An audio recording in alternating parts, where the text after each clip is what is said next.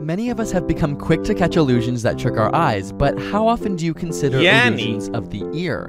Are you really able to trust your ears and the things they hear? No. For example, listen to Greg speaking. Bar, bar, bar, bar, bar, bar. What do you hear? Bar? If you heard bar, bar, bar, you'd be right. But how about now?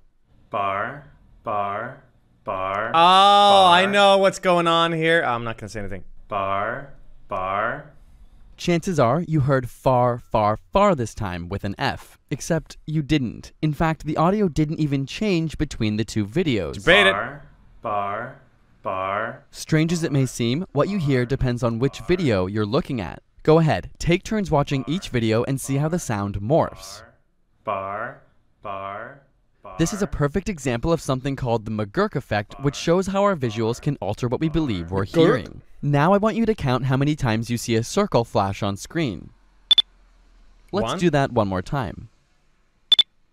Did you see it flash twice? Many people do. No. Yet without the sound, it becomes clear that the circle is only flashing once. Oh, a lot of people In said this too. case, the sound has altered your perceived vision. The next one works best with other people around. I'll play two tones, and you tell me if they're ascending or descending. In other words, are the notes played from low to high Okay, you guys or ready? high to low?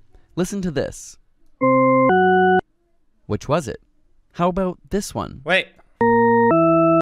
Okay. Da-da. That's ascending, right? Da-da. Da-da. It goes, right? Write down what you heard for each number and let us know in the comments. Chances are, if you compare with enough people, you'll all have different answers. Really? Surprising? Try some more. I feel like almost everyone's saying it's going low to high. Okay, that one was high to low. I think what they've done is they've stacked multiple notes. That's what it sounds like. But that And one's this on a one? high to low. That one's definitely sounds high to low. Da-da. Are you kidding me? Does anyone think this one doesn't sound high to low? And this one. Da-da. Okay, a lot of people think it's low to high. What? No, I'm not Papega. You're Papega.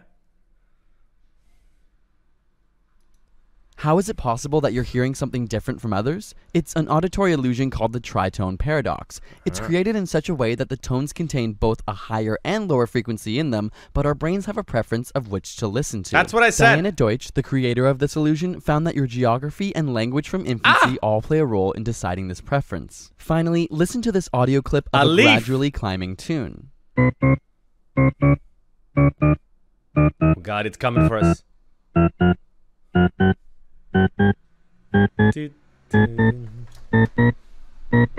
And yet, if I play the exact same clip back to you, it will sound like it's only continuing to climb higher and higher.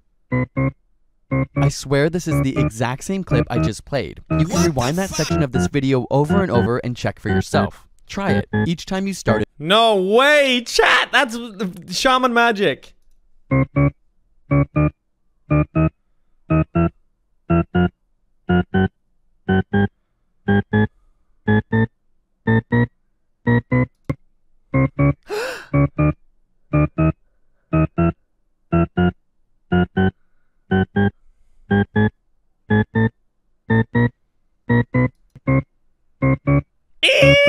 We're all gonna die. You can rewind that section of this video over and over and check for yourself. Try it. Each time you start it over, the tune is seemingly climbing even higher.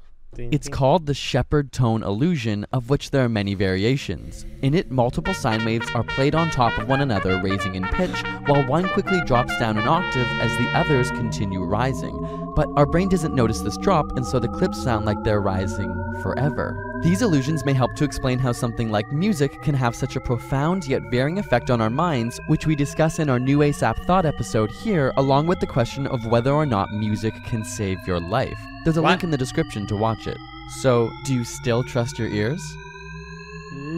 Got it. More! This episode is supported Resend 87, thank you for 5 months, man. by Simply Safe. Which of these three faces do you think is the oldest? A, B, or C? A. C looks the youngest. A or B is the toss-up. A or B. The answer is actually none of them Because they're all fake people, they don't exist. none of these people were ever born. These faces were all generated by artificial intelligence. Now, thinking about artificial intelligence, look carefully at these two paintings. Which of these does your mind think is created by AI? Is it painting A or painting B? I mean, they're probably both created by AI. It's either that or the one you don't think it's gonna be, right? So everyone's gonna say painting A, but it's actually painting B. Give up?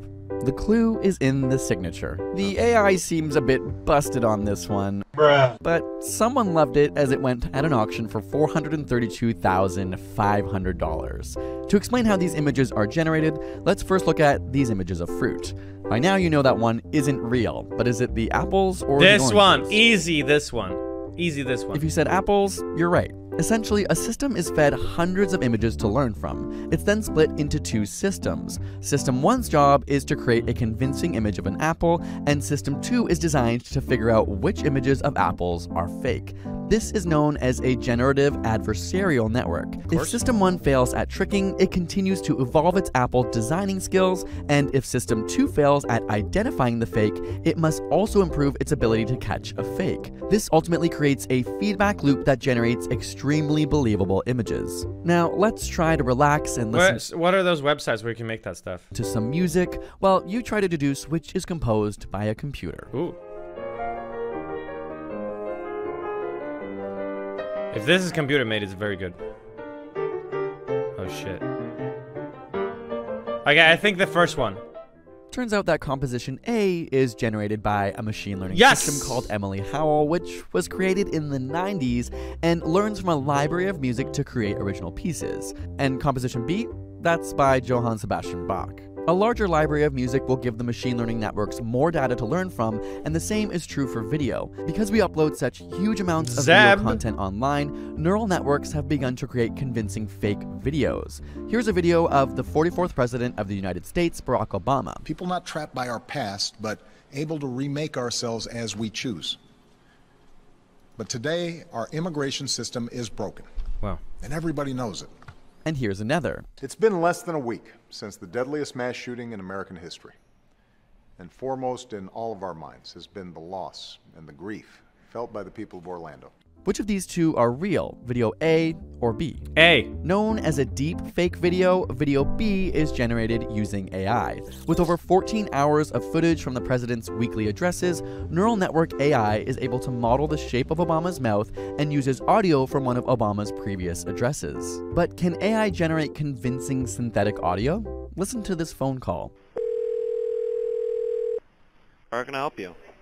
Hello? Hello, what's up, man? Hey, I wanted to know what are your hours for today? 10 a.m. to 6:30 p.m.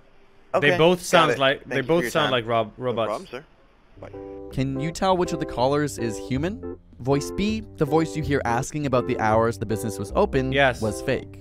We're relying more and more on technology today, which is making our lives easier. Much like SimpliSafe, the sleek new home security system who sponsored today's video. We bought a house recently and finally realized what it feels like to go anywhere and be like, okay, legit, we're probably gonna be robbed right now. And the stats are in. America has a robbery every 15 seconds, most of which happen while you're at work. So join our new Zen life by going to simplysafe.com/ASAP and ease your mind. ASAP. Importantly for us in our new pad is that it looks cute. The design is awesome, it's intuitive to set up and use, you barely notice the sensors are there, and we like that it does cool things like remind you if you left the door open, because Greg literally does that all the time. Oh my He leaves God. the door wide open when he leaves. In the event of an actual break-in, it can immediately contact the police. We literally just set up our own at home, and it's just one of those things where you get like peace of mind knowing. Did you guys see? Just look at the guy on the left. Literally just set up our own at home, and it's just one of those things where you get like peace of mind knowing. Holy shit. Okay, let's move on.